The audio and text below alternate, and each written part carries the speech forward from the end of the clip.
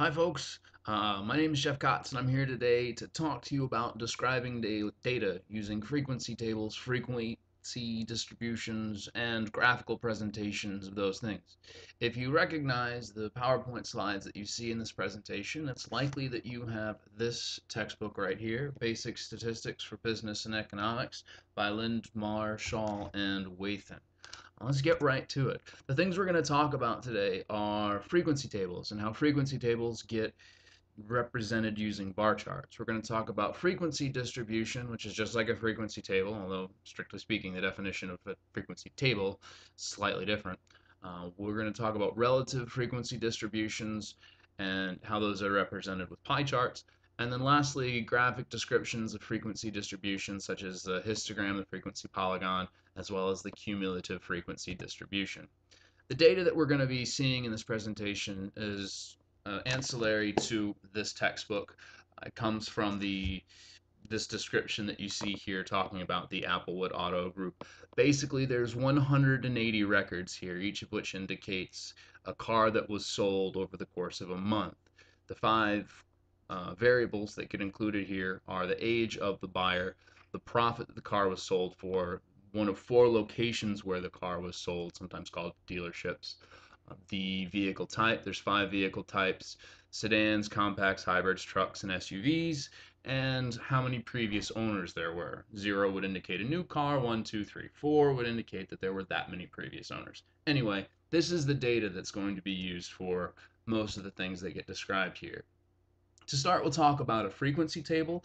It's a grouping of qualitative data into mutually exclusive classes showing the number of observations in each class. Mutually exclusive means that there's no overlap. If a car got sold at the Kane dealership, for example, it could not also have been sold at the Olean dealership. It can only be sold at one. That makes it mutually exclusive. Like I said, there's 180 records, and we can see here the number of cars that were sold at each location. Strictly speaking, a frequency table is qualitative data. Here, we're simply counting how many cars left each of these lots. Well, qualitative data can be summarized using bar charts. A bar chart is a graph in which the classes, so each of those four different locations, are reported on the horizontal axis, and the class frequencies, or the count, gets reported on the vertical axis. The class frequencies are then proportional to the height of the bars. There's a number of different ways that bar charts can be represented. We can change the width of the bars, we can change the scaling on the y-axis. I'm about to show you a number of them right now. Now note, this is baseline for all of the next bar charts we're going to see. For example, at the bottom of this one, you can see that the bottom of the y-axis is at 0 frequency, which if we go back to the first one is the same. But the top of the y-axis now goes to 200, where before it only went to about 50 there. By doing this, by changing the scale of the y-axis, we can make it look as though there's no difference between them, because the heights, those relative proportional differences there, aren't very different. Now, that's just by changing the scaling of the axis. Again, as opposed to starting at 0 down here, now we start at 35, and we cap at 55, which is really close to whichever one of these is the mode, or the most common. By changing the axis scaling that way, it makes these differences look really big. Kane looks almost 3 or 4 times as much as Olean here, where before it looks like it may only have like a 20% increase over Olean. Much different. Two more things we can do. Notice I've changed the scaling back to the original 0 to 60. We can change the width of the bars. Now this suggests that if you have very wide bars with a very narrow gap between them, the people who look at it will think that it's more flat. In other words, that there are fewer differences because our eye wants to complete the line, and we think that that isn't very different. However, again, scaling the same, but now we increase this gap between them. By increasing the gap, we want to make our eyes go up and down as we go across the top of each of these bars, which should emphasize a difference. So we can emphasize a difference, sort of lying with statistics, if you will, by changing the axis. It's actually on this side. Changing the axis, or by changing the width between the bars. Moving on from qualitative data, which gets summarized in a frequency table, we can call a frequency distribution an extension of that, which is a grouping of data into mutually exclusive classes showing the number of observations in each class, excluding the word qualitative from this definition. Not a big deal, except that we're going to need to use quantitative data, which we'll see in just a moment. Excuse me. But as we can see with this one, it's the same data we had before. Frequency table and frequency distribution don't look that different. But let's say we had data. Remember I said I had 180 records, and I had within these records, these cars were sold for different profit. The minimum profit's actually $294. The maximum is about 3,292, I think it is. But a big range there. We need to come up with a couple of terms in order to talk about the frequency distribution of quantitative data. Now, all those three things have to deal with class. The class interval is obtained by subtracting the lower limit of the class from the lower limit of the next class. So the interval here would be 200 subtracted from 600, or 600 subtracted from 1,000. Means our interval is 400. Well, 200 to 400, or 200 to 600 is 400. 600 to 1,000 is 400. The interval is 400. The frequency is the number of observations in each class, and that's over here. We can see that there were 8 cars sold for between 200 and 600. Now notice the language here. It says up to 600. It does not include the upper bound. That interval from 200 to 600 would not include any cars sold for exactly 600. That's the convention that you normally see, and this language is specific to that. But if you don't see that specific language, that's what you can expect to see. That's the convention. Lastly, the class midpoint is the point that divides a class into 2 equal parts. It's the average of the upper and lower class limits. So if we add 200 to 600, we get 800. Divide that by 2, we get 400. And that's the midpoint of all these. We'll see how that's used at the end in the frequency polygon. There's other types of frequency distributions that don't give you just specific counts. We see here our frequency for each of these classes is no different than we talked about before.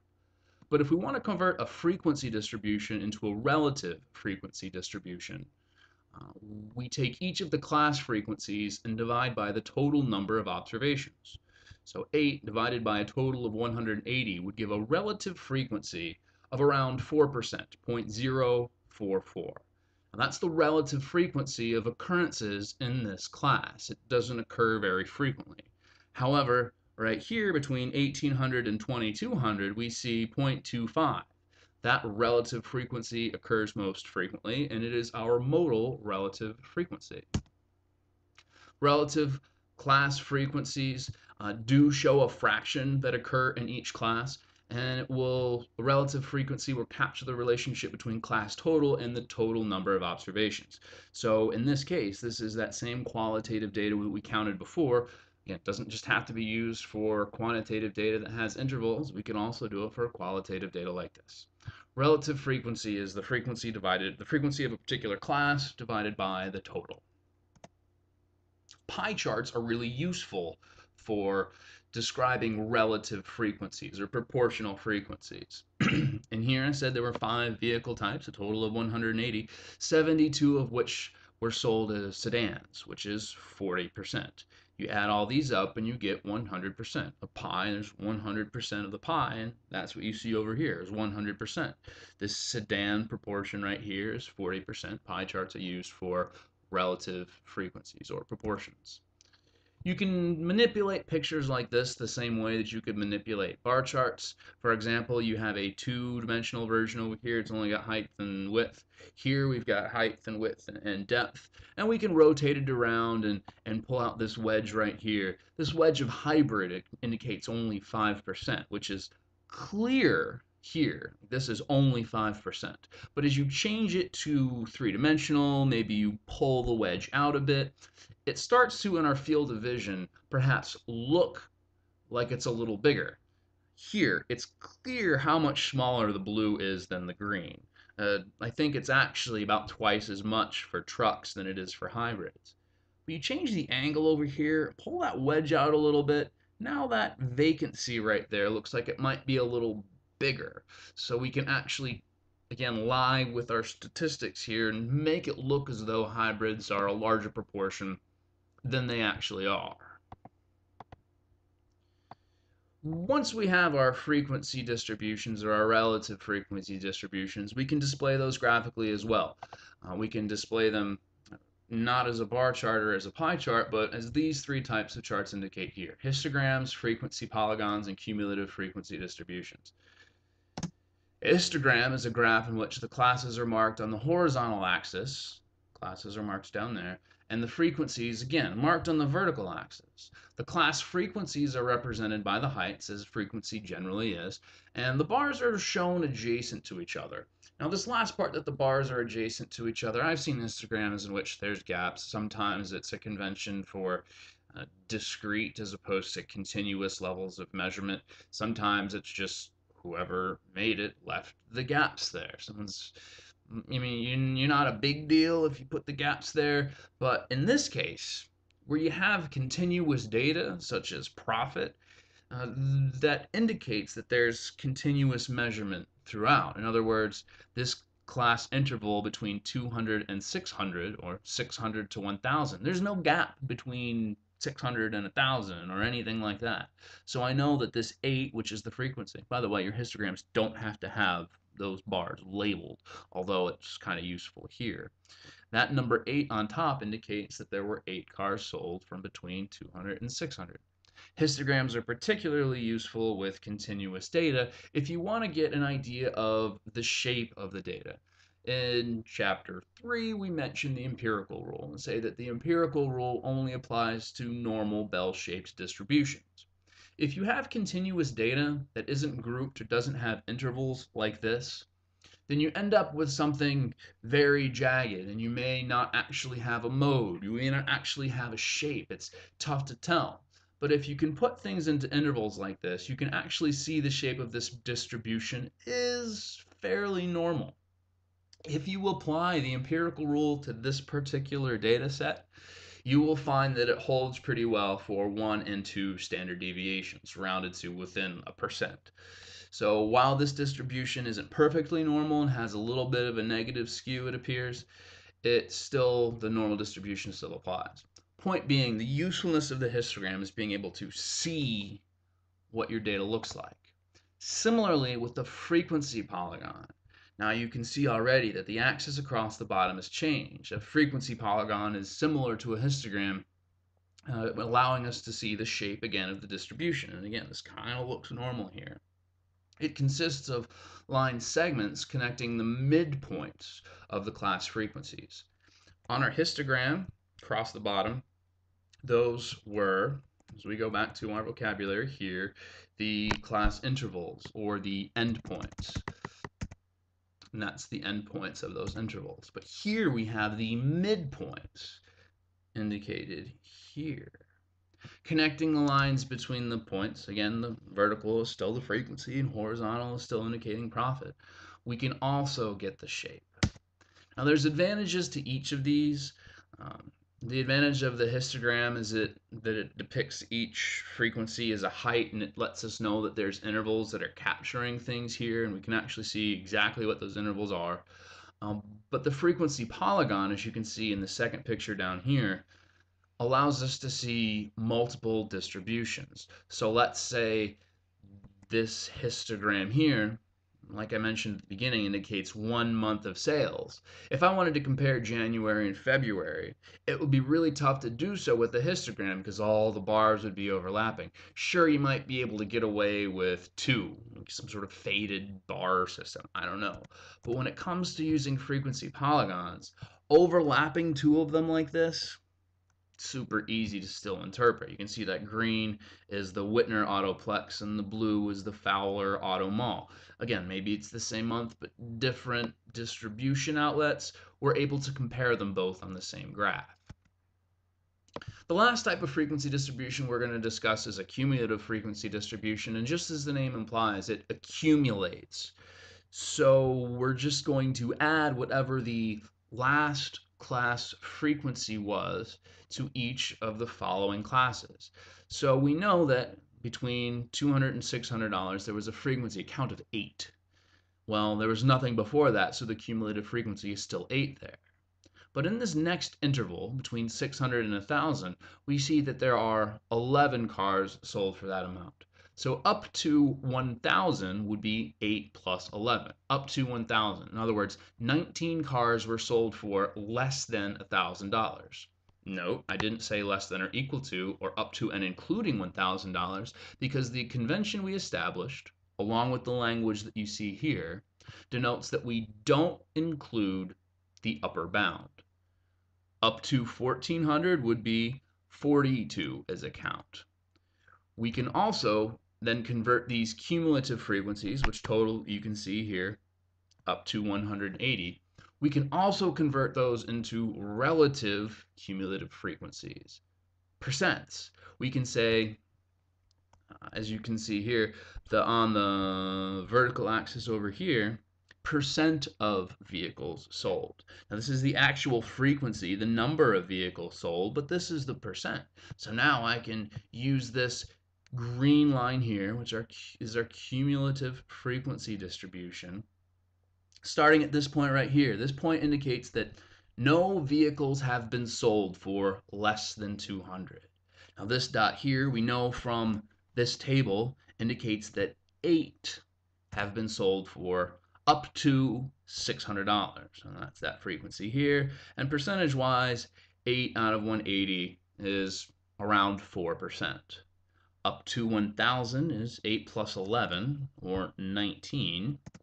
And that's what this dot indicates. Up to 1,000, 19.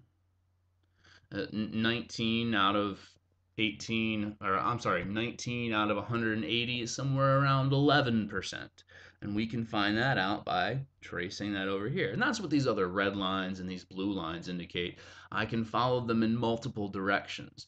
For example, if I wanted to know 60 vehicles were sold for less than what price, I go over to 60 over here, find out where it intersects my cumulative frequency distribution, drop down, and that looks like it's somewhere around 1,600. So I could say that 60 vehicles were sold for less than 1,600.